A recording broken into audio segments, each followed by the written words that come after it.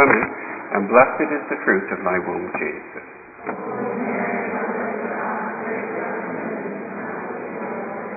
Come, Holy Ghost, fill the hearts of thy faithful, and kindle in them the fire of thy love. In the name of the Father, and of the Son, and of the Holy Ghost. Amen. Today is the Ember Friday of Pentecost week, with the commemoration of the patron saint of Germany, great Saint Boniface, who converted a great swath of the Germanic tribes from Holland all the way down through towards the Slavic areas, and thus spread the reign of the Sacred Heart during his day. Now, this Ember Friday is another joyful day of penance and of prayer. It should be especially sweet for us because it's the first Friday of the Sacred Heart's own month of June. And we know that by our penance and prayer we can make up a little for all of our coldness and neglect, as our Lord has asked us to, and help, as St. Boniface did in a marvelous way, to extend his reign, the kingdom of love, the kingdom of the Sacred Heart, over souls. In the old days, today was the day of Thanksgiving for the first or the early harvest. There was a very early harvest of wheat, because they would plant wheat in the very early spring or in the late winter, and then there would be a harvest. And so today was the day of giving thanks to God for the food that came, that lasted through the summer, and today we give thanks to God for his goodness for the spiritual harvest.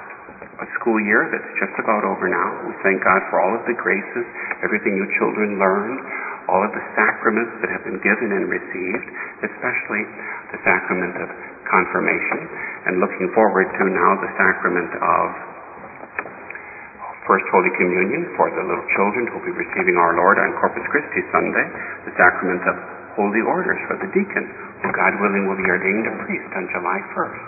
These are all causes of joy and of gratitude. All of the baptisms and the marriages that have taken place in our church, the extreme unction, all of the confessions that have been heard and made so sincerely. For all of these, we thank the Sanctifier, who is God, the Holy Ghost. In today's epistle from Joel the prophet, God the Holy Ghost tells us this. He says, O children of Zion, rejoice and be joyful in the Lord your God, because he hath given you a teacher of justice, and he will make the early and the latter rain to come down to you as in the beginning. And the floors shall be filled with wheat, and the presses shall overflow with wine and oil.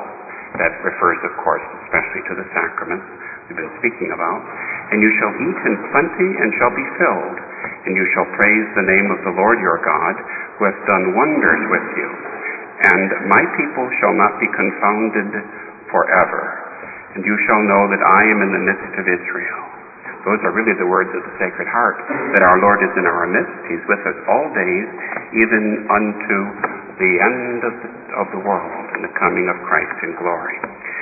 God the Holy Ghost, you might say, children, gives us the Sacred Heart devotion all days, but especially on First Fridays, especially for the month of June.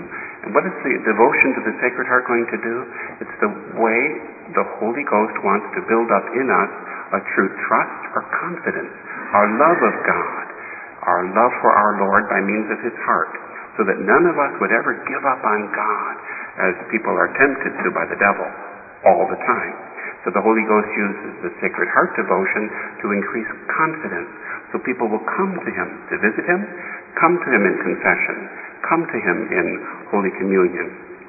And then for all the times that we've offended him and misused his gifts and been cold and forgetful, all of our sins, little and big, and everybody's sins, the Holy Ghost uses the Sacred Heart devotion to make reparations, penance, sorrow for sin, to repair some of God's glory that's damaged by our sins. And then we see finally in the life of today's saint, in the life of every saint every day, we see how the Holy Ghost uses the Sacred Heart devotion to propagate or to spread the faith in many ways. Many priests and nuns and brothers as missionaries have gone off in modern times bearing the name or the devotion of the Sacred Heart to encourage them. And when we use the Sacred Heart devotion, we can be missionaries ourselves. Saint Boniface, today's saint, should I always think each year, almost be honored with as big and as joyful a feast day, especially in Cincinnati, as St. Patrick is in March. Why is that? Because St. Boniface is really the patron saint of the Germanic or the German-speaking people. Back then there wasn't a Germany, properly speaking, but he worked all through what would become Germany and Belgium and Holland. There were two divisions where St. Boniface worked, this monk missionary. There was what's called the Old Germany, the Old Roman Empire, the remnants of it, where the church had been planted already, but where there was a lot of corruption and ignorance, and sometimes priests and bishops and the people were not leading a very good life at all. And St. Boniface came from England to reform them and bring them back to a real devout, good Catholic life. And then there was the New Germany, the tribes that were still pagan. And some of these pagans were relatives of the Catholics now living in England. And that's especially what motivated St. Boniface. Here he was a monk and he was a teacher. This is in the 8th century, the 700s. And he was very happy in his life, but the Holy Ghost wanted him to do something else. By that age, he was already, in that time, his age was already pretty old. He was about 40, 45, and the Holy Ghost knocked on the door of his heart and said, "What about your relatives who are in Europe? What about those same tribes? They've never been converted." So he made a first trip to what is today Holland, a part of Holland called Frisia or Friesland, where they speak still today a language that's very similar, one of the closest to the English language. When you hear people speaking it, you think they're speaking English. That's how close the two countries were connected at one time. Well, he went there, and because of political situations and other things, he was not successful. So he went back home again to his monastery in England. Then the next time he determined to do things right. So before he did anything else, he went to see the Pope, Gregory II. He asked for his blessing. He asked for the grace to speak in the Pope's name. The Pope gave him a new name as someone who does good. Boniface, he changed his name because his original name was Winfrid. And then, armed with the Pope's permission and blessing and the graces of being a bishop, he went back a second time to Friesland. He was there for a while. Then he went to Old Germany, and then he went to New Germany, and he tried, the Holy Ghost inspired him, he tried every possible means, whatever it would take in a given situation, to make converts. St. Boniface by himself was a kind of a meek monk. He was humble and timid, really.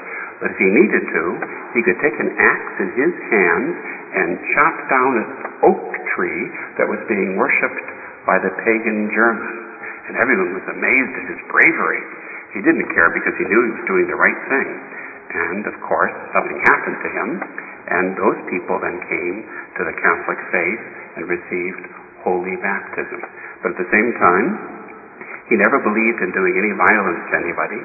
Later on, Charlemagne, by means of the force of soldiers and invasions and wars, would force the pagans who had not been converted yet to adopt Christianity. But St. Boniface himself was never a believer in that. And he, by his meekness, was able to seal with a martyr's blood, going back at the end of his life to where he had first started as a missionary, back to Holland, and there he and his companions died as martyrs, which is why we venerate him not only as a great missionary, but also as a martyr. He was able, St. Boniface was, to inspire others to become missionaries after him. And he did this by means of what we call a round-robin letter. That is to say, remember we talked yesterday about how the mailman, that had a big thing to do with the life's work of yesterday's saint, St. Francis Caracciolo? Well, it was the same thing with St. Boniface. He would write letters, very interesting letters, describing his missionary work, who he met, what happened, what the possibilities were. And he would send them to his sister, first of all, who was a nun in England. Later on, she joined him in Germany and founded a convent of nuns. And after she read the letter, she would send it to another convent or to another monastery. It would make the rounds throughout all of England. And that's how people supported him. sent him help that he needed, and especially that is how he got many vocations as young missionaries to assist him in his work. All of the things that he did, children, were a little bit like the friends of the paralyzed man in today's gospel. Today we have that interesting gospel of the man who's paralyzed. He can't get into Jesus for healing because he can't walk, and his friends can't get him in the door. Our Lord is teaching in a very small house, packed full of people. Everybody wants to hear our Lord. Nobody will give up his place to someone else. He doesn't want to miss out on what's happening. So his friends used some original thinking. The Holy Ghost inspired it in them. They climb up to the roof. It was a very low house.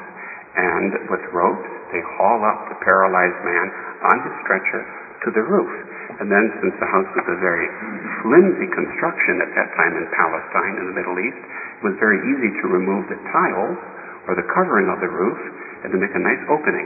And then, using the opening, they let the paralyzed man down right into the midst of the house. And our Lord looks up, and here he is, someone who needs a healing from our Lord. And our Lord's very pleased that they used their imagination and that the Holy Ghost had inspired them to try this different new way to get somebody to our Lord. You see, that's what St. Boniface did. That's what you have to do. That's what we priests have to do. We can never be just content just to follow, we've just always done it this way. No. The main thing is, how can we get souls to Jesus? Now, it's interesting in the gospel, too. Our Lord didn't, first of all, make the man walk. First of all, he forgave him his sins, because it's sins that are the real problem in life, and he was able to get rid of the sins because he's God. Then after that, almost as an afterthought, he gave him his health back and told him that he could walk. Let us go to our Lord, the Sacred Heart, inspired by God the Holy Ghost. Let us go to him with gratitude. Let us go to him with confidence today. Let us go to him with some sacrifices or some penance for First Friday. And let us go to him most of all with a little originality. Whatever our Lord wants of us, let's find a way to make it work, to make it happen, especially when it comes to leading others to our Lord. I know the Holy Ghost will inspire us properly. God bless you. In the name of the Father, and of the Son, and of the Holy Ghost. Amen.